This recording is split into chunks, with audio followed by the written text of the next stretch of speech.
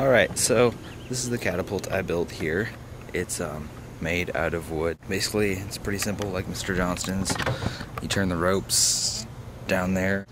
Over here, you have a little bit of a firing system. You pull this pin out like that, and it'll make the arm go up really fast. And we're going to be shooting a small little basketball here. It's in the sling, and when it gets to the top of the swing, this rope comes off and releases the ball. So, let me set up the tripod here.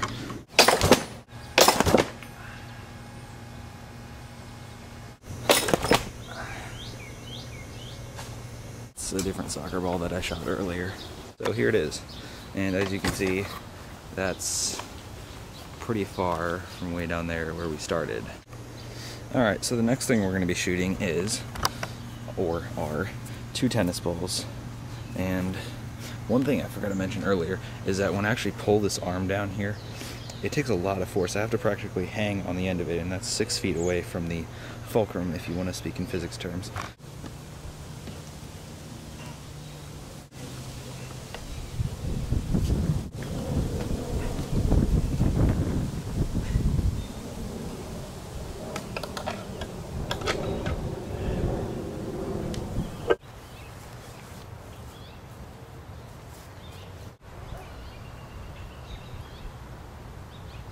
These ones will go far.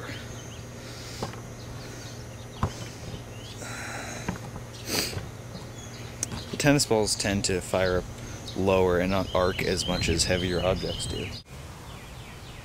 3, 2, 1.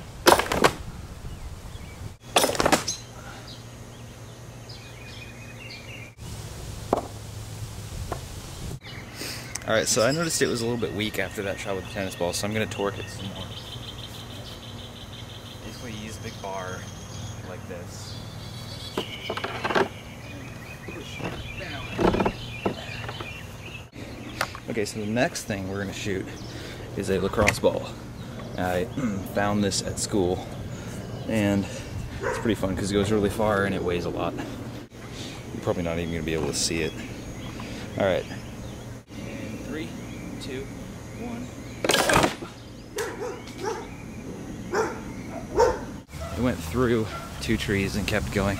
It's probably somewhere way over here, or not.